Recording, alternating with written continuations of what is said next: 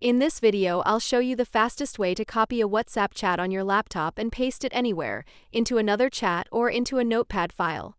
Let's jump in.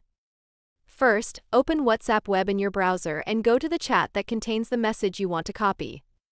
Move your cursor to the message. Click the small arrow icon next to the message. That opens a little menu. From the menu, choose Copy. That copies the message with the same text and basic format. Next, open the chat of the person you want to send the same message to.